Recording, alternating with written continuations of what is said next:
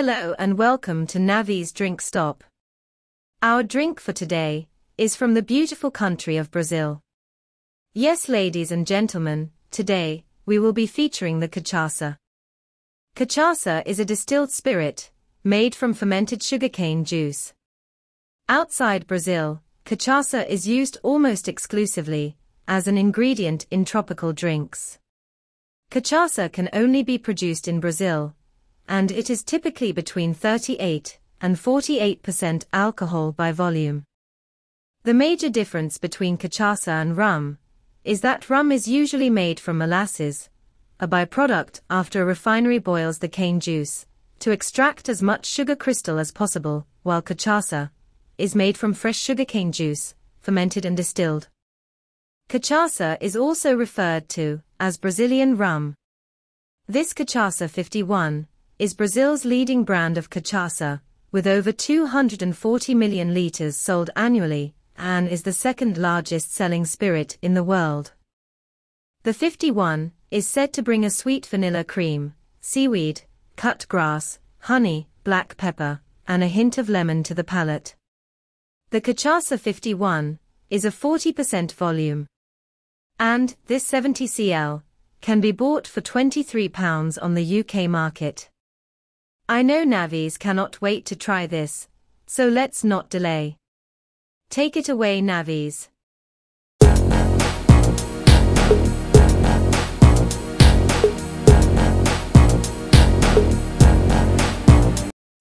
Thank you very much, Libby.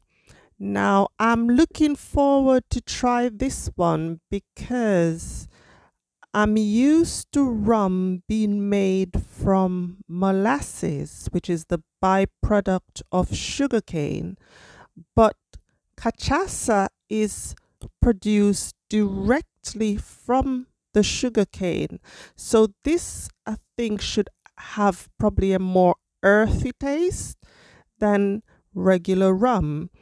And note, cachaça can only be made in Brazil. At the moment, there are only 4 countries that recognize this as a geographically protected drink, meaning that they recognize that these are the only countries that make this drink.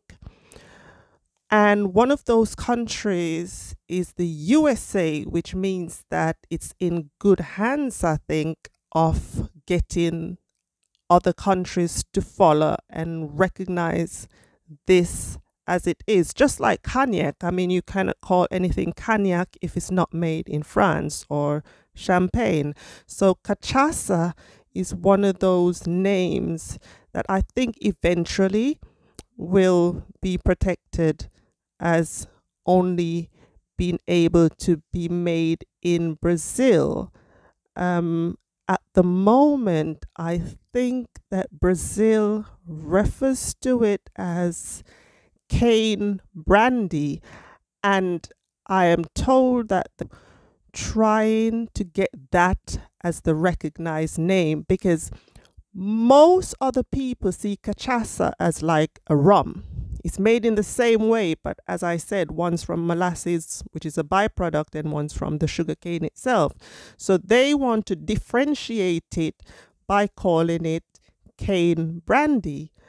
I don't know how much they will get through with that one, but as for the geographically protected name, I think that might go through much easier. But I'm looking forward to try it, and let's see what this is like compared to other rum.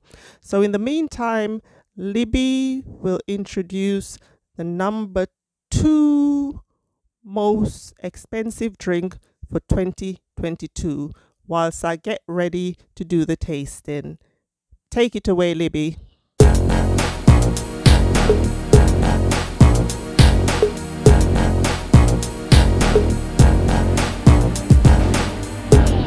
Thanks, Navis. The number 2 most expensive drink was the 2017 Champagne Avenue Forte. This chateau is officially the world's most expensive champagne. The bottle was offered with an NFT that gives the holder the digital art and intellectual property rights to an image of a now famous Bored Ape mutant, alongside the other collectible cartoon figures featured on the bottle. This champagne was sold for £2.1 million, and this prize is owned by brothers Giovanni and Piero Buono. Now, back to you, Navies.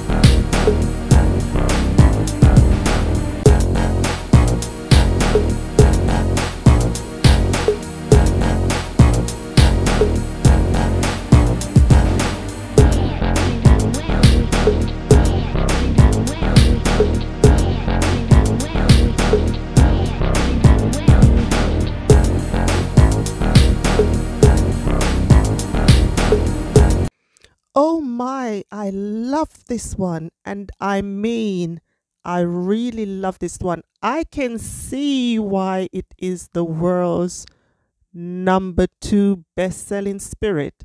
Well, apart from the massive carnival in Rio, the biggest carnival in the world, where I assume a lot of cachaça is consumed. But this is really nice. Now, compared to other rums, as soon as you open it, you can smell the sugarcane and the vanilla popping out. And it's nice on its own, like unlike other rums where sometimes you get that burning sensation. It is not as harsh. And when I threw the ginger beer in there, it was like a cocktail, because you get that sugar cane and that creamy kind of vanilla that's in there. When the ginger beer enhanced that, and it was like cream soda. If you ever had cream soda, it was kind of like that. And then at the end, you taste this kind of bitterish taste, not bitter, but bitter as in like you've added a lemon peel to it. So it was like a cocktail on its own. Once I threw the ginger beer in, it is absolutely lovely. I see why this is such a popular seller. And you can also taste the difference with traditional rum and this one that is straight from the sugarcane. You get that sugarcane popping out of it, so to speak. I love this. It's a definite yes from me for this one. Go out, get your hands on one of these cachaça and try it. It is absolutely lovely. Yes.